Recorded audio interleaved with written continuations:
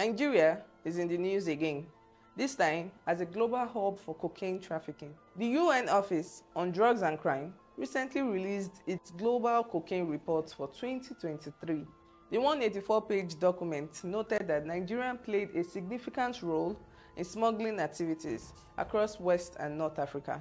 Here are all the big talking points from the report. Nigerians trafficked cocaine to 20 countries from 2018 to 2021. Nigerians have directly trafficked cocaine to. The most common means of cocaine trafficking is through drug mills via a widespread of trafficking network. Saudi Arabian authorities disclosed that cocaine trafficked by air from Nigeria was on the rise. Based on 52 specific seizures from 2019, a good number was trafficked by air using drug mills. Other means of domestic trafficking were by mail, express parcel, or commercial flights. A small number of these used vehicles. The report also noted that the most prominent departure country for cocaine reaching Nigeria is Brazil. Cocaine comes into Nigeria via popular routes. According to the report, cocaine comes in through all major airports like the Abuja, Lagos, Kano, and Enugu airports. It also comes in through land borders like Seme, border with Benin, and Ilela, borders with Niger, and seaports like the ones at Apapa, Tinkan Island, and One.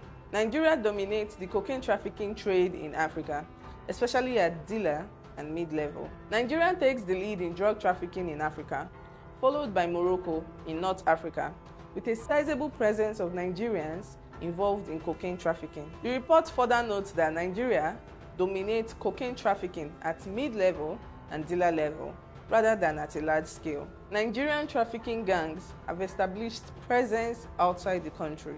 In Côte d'Ivoire, Lebanese, Italian, Brazilian, and Nigerian criminal groups control cocaine trafficking in the country. The report warned about the spread of Nigerian cult groups involved in the trafficking trade in Europe and South America. Now that you know the statistics, what can the government do about it? Here are some suggestions. 1.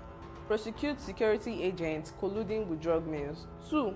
Tighten porous borders where the drugs flow through. 3. Fight cultism and high unemployment to discourage young Nigerians from criminal activities. Ultimately, the war against drugs is a very long one.